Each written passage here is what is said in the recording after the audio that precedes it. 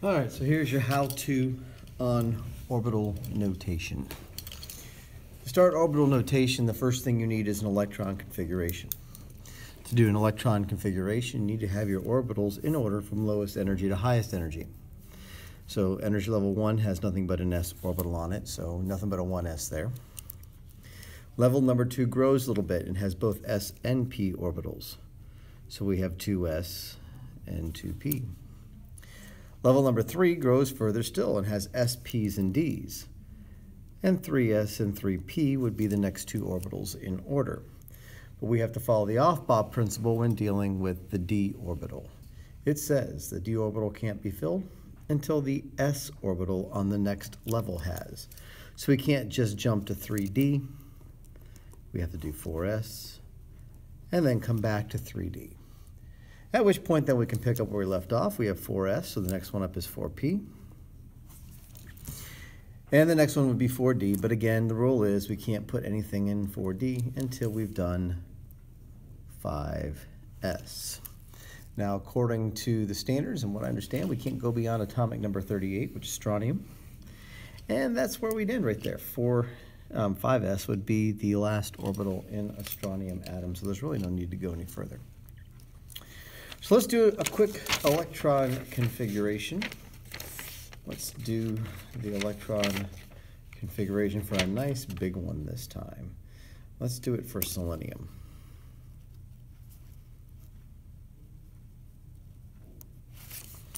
Selenium is atomic number 34. That means it has 34 electrons for us to put in the electron configuration.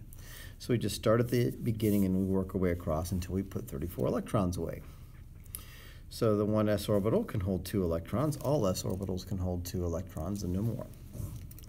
Next one up is 2s. It holds 2 electrons as well. Next one up is 2p. P orbitals can hold 6. And again, if you forget that, s, p, d, f, that's the order of orbitals. Just write down your odd numbers, 1, 3, 5, and 7. That's the number of suborbitals they have. And to get your number of electrons, multiply that by 2. So 2 in the s, 3 times 2, 6 in the p, 5 times 2, 10 in the d, 7 times 2, 14 in the f. So you ever forget your limits, just do that. 1, 3, 5, 7, 2, 6, 10, 14. Just double it all up. Back to what we're doing. 2 plus 2 is 4, plus 6 is 10. We have 10 of our 34. We still got 24 to go, so we've got a ways to go yet. Next one up is 3s. And again, an s holds 2. Next one up is 3p. A p holds 6.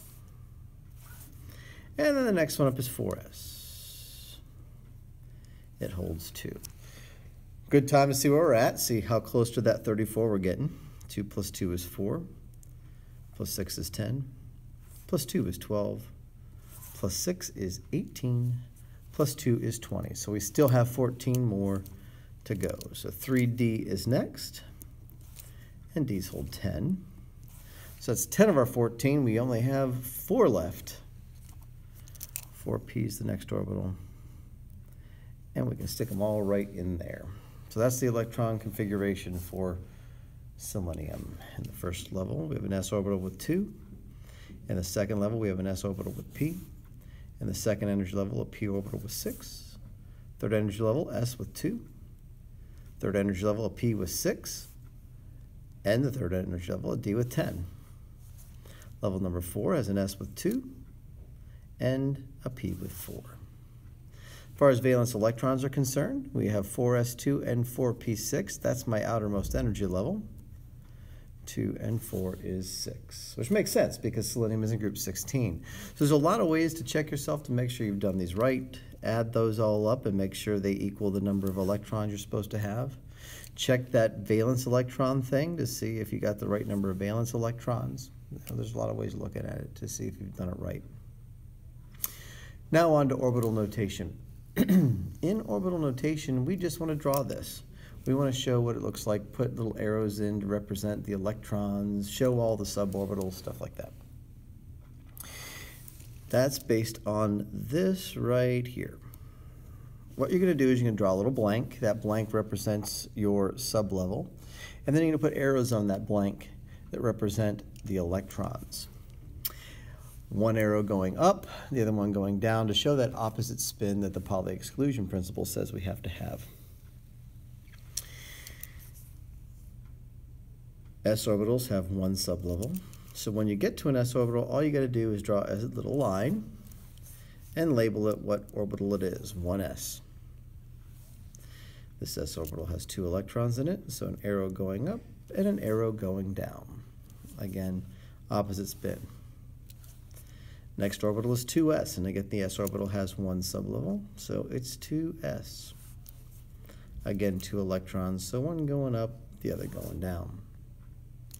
Now we've got a p orbital. There are 3 suborbitals, 3 compartments, 3 rooms in the p orbitals. That's how we get that total of 6. There's 3 sublevels. So we draw in our 3 little lines, bracket it, and call it 2p, and get ready to put our electrons in. Now, as a general rule, whenever you're doing p or d orbitals, whenever you have multiple sublevels, it's 1 electron in each suborbital first, and then you can go back and double them up. What that does is, it means when we get to the end, if we have a partially filled orbital, we're going to have the minimum number of pairs, which is what it's all about. We want to minimize repulsion. That means the minimum number of pairs. So we do 1 in each sublevel, and then we come back and double them up. It's not going to be as big a deal here on the inside, but when we get to the end here, it's going to be really important. So that's 2p. Next one up is 3s. So again, s is just a single line. It's got 2 in it. Now another p orbital. 1, 2, 3 sublevels. Call them 3p. Again, it's 6. 1 on each level, then double them up. 1, 2, 3, 4, 5, and 6. And again, this is just like stoichiometry. Do it the way I tell you to do it, and you won't mess it up. Start trying a shortcut, and that's when you're going to make mistakes. So after 3p is 4s. 4s is a single orbital, so just a single line. 2 electrons in it, 1 up, 1 down. And then the next one is d. 5 sublevels in a d orbital. So you got it, 5 lines. And call them 3d. And again, there's 10 in there, 1 on each line, then double them up. 1, 2, 3, 4, 5, 6, 7, 8, 9, and 10. Now we've reached the end. P orbital, 3 sublevels,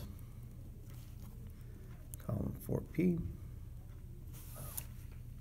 Here's where it's really important. 1 per level, then double them up, because we're only going to put 4 in this time. And there's a way 4 has to look. Has to look like this.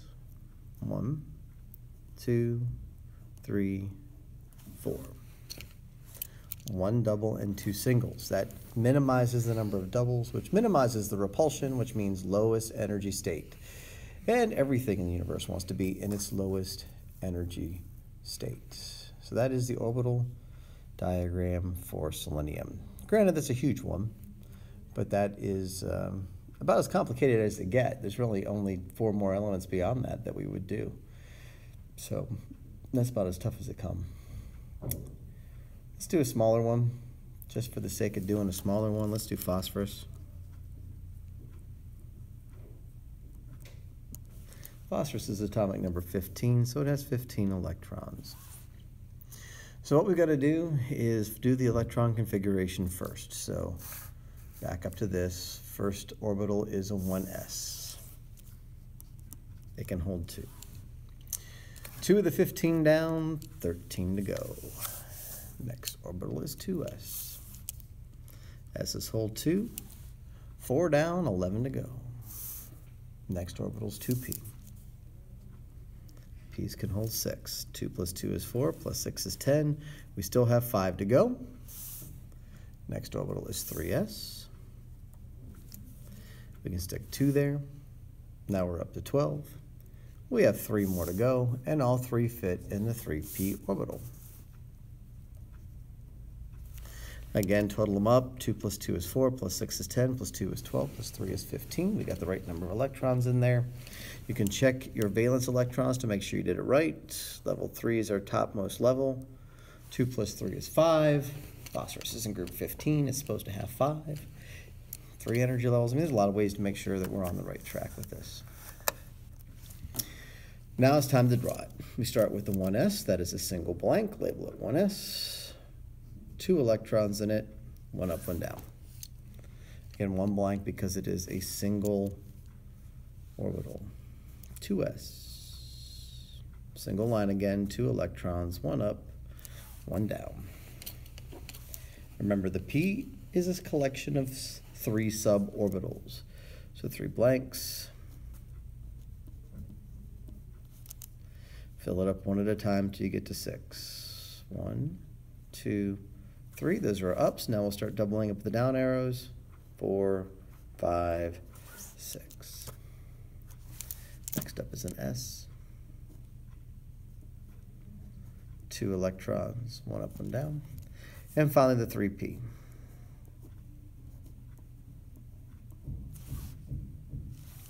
Three electrons, again 1 at a time, and then you can double them up. That's it. All 3 are in there. All 3 are up. There's no downs to do this one. All singles, no repulsion. That's the way it needs to be. Minimum number of doubles.